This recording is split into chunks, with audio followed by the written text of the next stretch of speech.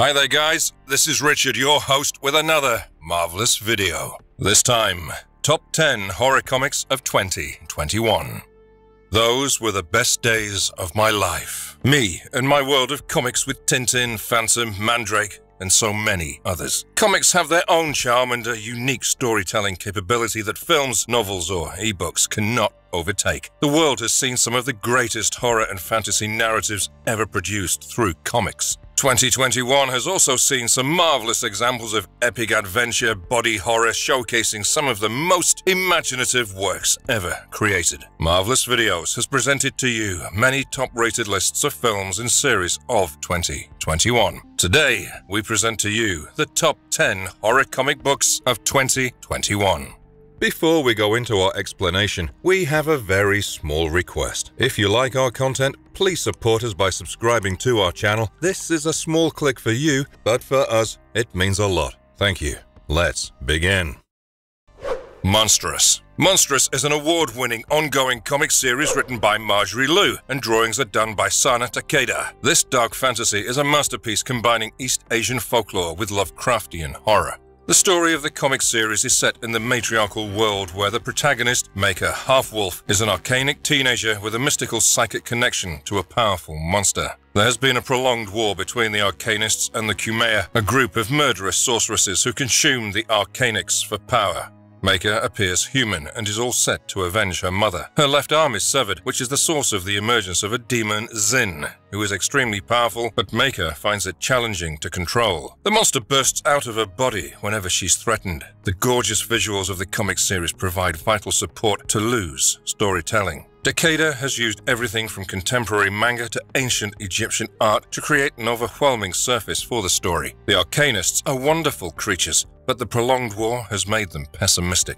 Liu has successfully created the characters, displaying the conflict between the good and the bad. It is never clear which among the two tribes are morally correct. Takeda's artwork is absolutely vital for the moral uncertainty that Liu portrays in her characters, though Takeda has shown all the characters with beautiful, doll-like faces. Monstrous has won many awards, including the Harvey Award for being the Book of the Year in 2018. Nocterra. Welcome to the apocalyptic world of darkness with Nocterra. Nocterra is written by Scott Snyder, also known for writing some of the iconic DC comic books like Dark Knights, Metal, Batman, Endgame, Justice League, and many more. The artwork is created by Tony S. Daniel, setting the perfect stage for the story. Nocterra is set in the dystopian future where the Earth has plunged into perpetual darkness and every living creature has turned into monstrous creatures called shades. The only hope of survival is to stay close to some form of artificial light. This sci-fi adventure follows the story of a skilled ferryman, Val Riggs, driving her heavily illuminated 18-wheeler and transporting people and goods across the dangerous, dark roads. It has been 10 years since the darkness prevails on the planet, and Riggs has witnessed nearly every nearest and dearest one be converted to hideous shades. Just beyond the glowing artificial lights, the monstrous creatures eagerly await to destroy all that is left of humanity. Riggs is ready to take on any challenge or evil that crosses her path while transporting goods and people. Life takes a turn for her when she learns of an illuminated sanctuary, but the destination will set her on a journey far beyond the limits ever heard before. With her loved ones under the clutches of infection, her time is running out. The exciting newest villain appearing in the series is Blacktop Hill, who has been mentioned in Nocterra number 4. He has been known to be specialized in killing hitmen, and his murders for entertainment are absolutely horrifying. The series has been adapted to a Netflix show under the direction of James Wan. Shadow Man. Ever since his introduction in May 1992, Shadow Man has dominated Valiant Comics, selling millions of copies and being translated into a number of languages all over the world. The character faced the change of hands from Valiant to Acclaim Comics and back to Valiant again. The recent relaunch of the Shadow Man series by Valiant Entertainment takes over the public once again. Created by Cullen Bunn and John Davis Hunt, the relaunch was initially intended to be in 2020, but was delayed due to the pandemic. Bunn and Hunt are off to a flying start as Valiant gets its most wanted hero back on track. Things in New Orleans turn more horrifying to Jack Boniface, the superhero Shadow Man. Jack is a musician and a museum curator during the daytime, and at night he is the superhero empowered by voodooism. The dark cloud of horror hovers over the city as Jack realizes that the separation between the mortal realm and the spirits of Deadside has become dangerously thin. On investigating, Jack discovers that there has been a terrible invasion by the Deadside monsters as bloodthirsty creatures seem to prowl over the mortal world. Jack has to travel across the globe to stop these monsters from further invasion. Bunn has managed to deliver just the right terror and horror for the readers, with due respect to everything that has occurred before. Bunn has absorbed the past strength of the superhero, blending it with his own magical touch, presenting a bloody story with increasing dread as Shadow Man gets more and more involved with the Deadside incursion. On the other hand, the artwork of Hunt, together with the colorist Jordi Belair, creates the perfect atmosphere of menace.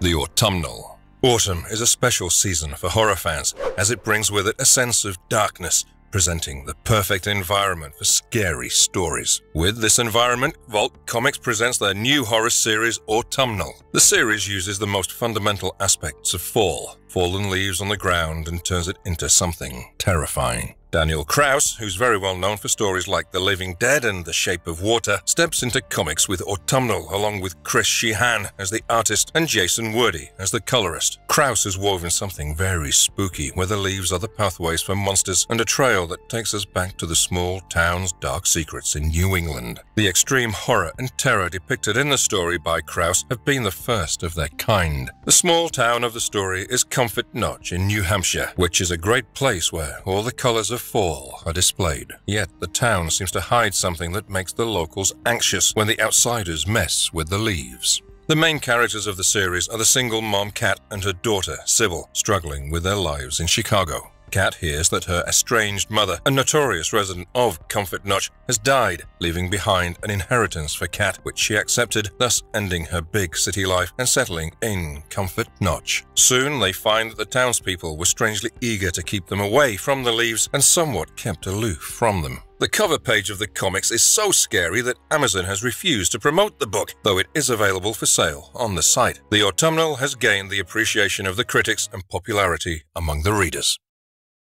I Breathed a Body. I Breathed a Body is another science fiction horror series about social media, technology, and influencer culture, written by Zach Thompson, illustrated by Andy McDonald, and published by Aftershock Comics. In his story, Zach Thompson has highlighted the relation between technology and us while pairing body horror with it considerably. Sometimes in horror stories, a monster doesn't always mean a literal monster, but rather a villain or fear of society. I Breathed a Body is such a story where there is no literal monster, but the villain is the technology and how we are related to it. To be more specific, this horror series centers around social media and our lives entangled with it. The series is an eye-opener about how the big tech companies benefit from the provocative content that keeps us outraged and fearful. Anne Stewart is the social media manager of a highly successful online personality, Milo Caliban, who has posted something unspeakably horrific. It is now Anne's responsibility to deal with the situation and control the consequences, while it pushes her toward a more terrible situation. The practical experience of Zach Thompson as a YouTube influencer has, in fact, a tremendous influence on his work. The series has been illustrated by McDonald, which has been highly appreciated by Thompson, while the colors from Triona Farrell create the perfect environment of the story. The bright sunny world of San Francisco and the dark horror beneath it is magnificently displayed in McDonald's artwork. The series displays truly body horror with blood, guts, and mutilated bodies. The Me You Love in the Dark. The Me You Love in the Dark is a unique series by Image Comics, combining horror with romance. Despite being a romantic horror, it's one of the scariest comic series released last year. Young writes the series while Georges Corona does the artwork, and the colorist is Jean-Francois Beaulieu. The horror story follows Ro, an artist who is fed up with the busy city life and moved to the countryside for tranquility and to concentrate on her work. She goes to live in a large farmhouse which eventually turns out to be haunted. But strangely, the ghost lurking within the premises develops a liking towards Ro, and they slowly attach themselves in a romantic relationship. They are together throughout the day and night, but Ro never really understood how the creature exactly looked. Georges Corona doesn't mind giving us a glimpse of the entity's image, which gets scarier every time. The ghost is fairly ready and capable of consuming Ro pretty much alive, but the lady in love is in no position to realize that. She becomes more and more involved with it until the final encounter where everything is revealed before her. Corona and Beaulieu create the perfect balance of space and fear, providing the tonal emptiness that complements the theme of the story. The light and darkness residing in the house apply that perfect touch to highlight the two characters. We know that love is blind, but how can Ro be so blind that she ignores the bloodshed and dead bodies piling up? I really don't know. The Silver Coin. Artist Michael Walsh joins hands with top-rated talents like Jeff Lemire, Kelly Thompson, Chip Zdarsky, Ed Brisson for the horror series The Silver Coin that equally terrifies the guilty and the innocent. Michael Walsh also joins the artwork with Gavin Fullerton and colors with Marie Griffin. Image Comics publishes the series. Horror history has witnessed many mystical objects associated with a curse. The titular object of the story, the silver coin, haunts everyone who touches it. The first story, called The Ticket, written by Zdarsky, focuses on an aspiring rock star who acquires the coin while going through his mother's stuff and eventually decides to use it as a guitar pick. From that moment, the tension rises until it reaches a terrifying conclusion. Zdarsky's script successfully explores the psychological impacts emerging from the dark and powerful object. We have another enthralling plot titled Girls of Summer by Kelly Thompson. Here, Thompson depicts one of the most challenging and unnerving plots of her career. Fiona, a young girl, finds the coin in a deserted cabin in a summer camp. Consequently, the curse of the coin targets her and her fellow campers, following the storyline of slashers like Friday the 13th. The innovative and striking aspect of the silver coin is the versatility of the concept. The unification of various ideas surrounding one object is worth appreciation. The silver coin creates a unique perspective about how one idea of horror can be applied and taken to so many terrifying directions. The mutated colors and dark shadows have increased the sense of evil amidst the stories. The Nice House on the Lake. The Nice House on the Lake brings us another apocalypse story, scripted by present Batman writer James Tintin IV. The artwork is presented by Alvaro Martinez Bueno, getting its colors from Jordi Belair. The comic series is published by DC Comics. The least expectations from the opening pages lead the readers toward the mysterious destination as the plot slowly unfolds. Every guest invited to the Nice House knows little about Walter, their host. Some are his childhood friends, while some guests have known him for only a few months. But no one was ready to turn down his invitation despite Walter being a little weird.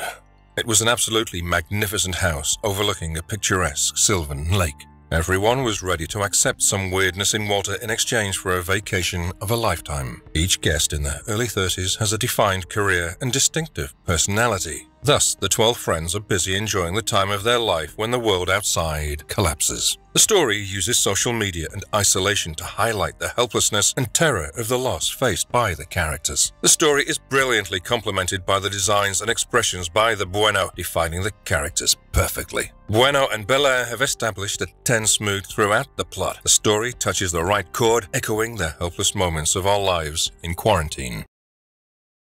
Abbott, 1973. Abbott 1973 is the sequel of the previous volume, Abbott, written by Saladin Ahmed, and artwork is created by Sami Kivela. The story, published by Boom Studios, takes off exactly where it has left before, following Elena Abbott on her lone battle against the evil Umbra. Abbott 1973 finds its protagonist, Elena, struggling to come out of the traumatic events of 1972. On the one hand, Elena tries to maintain her relationship with her girlfriend, while she struggles to adjust to her sexist new owner of the newspaper she works for. She tries to focus and cover a monumental election that could result in a new mayor's election, but a new group has emerged to destroy the new candidate and anyone supporting his campaign. With these challenges, Elena found evidence of evil magic called Umbra spreading all over the city. It is understood that a wizard known as the Hunter has been assigned to kill her. Abbott once again tries to protect Detroit and her closest ones with the help of her former husband, her girlfriend, and her estranged brother.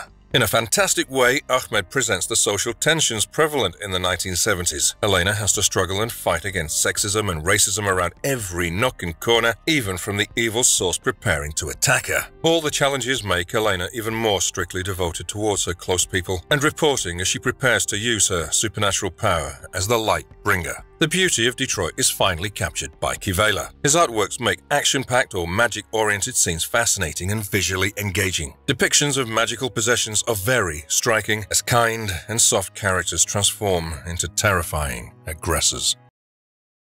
More.